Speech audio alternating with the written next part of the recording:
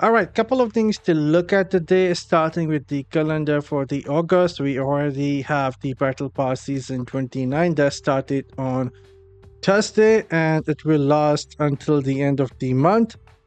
And then on 7th, Overflowing Arsenal is starting, and then Sun for Reliquary Grotto Venda is going to be paid to win event.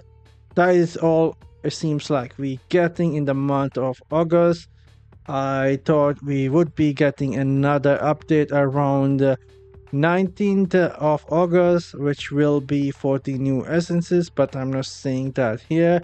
Maybe they forget to add that, or we will only be getting one update, and we shall see. The reason why I said we will be getting new essences because server level is going to hit 400 in about week or so, or 2 week, and usually when that happens we see new essences for the new Inferno difficulty, but nothing about that here. Anyhow, at the end of the month, Winds of Fortune event will start on 29th, and new Battle Pass 30 will start as well, and that could be something for upcoming major update that should be in September. But anyhow, that is for the calendar for the August. Now let's go take a look at one of the posts on Reddit. Someone end up running over 1,100 runs of Abyssal Verge. That is about 23 hours of pure Verge farming.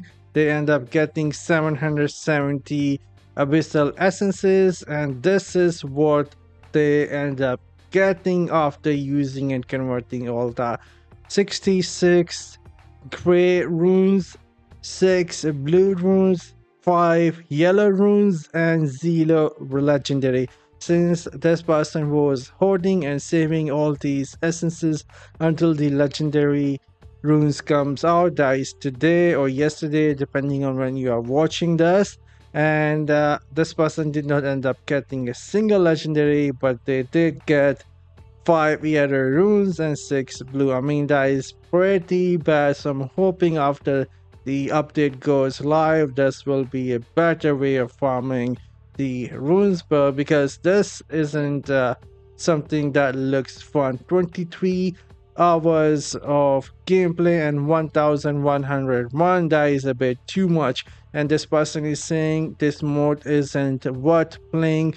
You are better off playing the Akashic Tower. A lot more chances of getting runes there. So there we go. Hopefully things will get better for the Abyssal Verge after the update. Otherwise, it is still going to be a horrendous mode for rune farming, but it will be somewhat decent if you can also get the normal gems faster compared to the hidden layers in there. So maybe it will make it somewhat worth playing. Anyhow, that is all. I'm signing off. See you all in the next one. You guys have a great day. Later.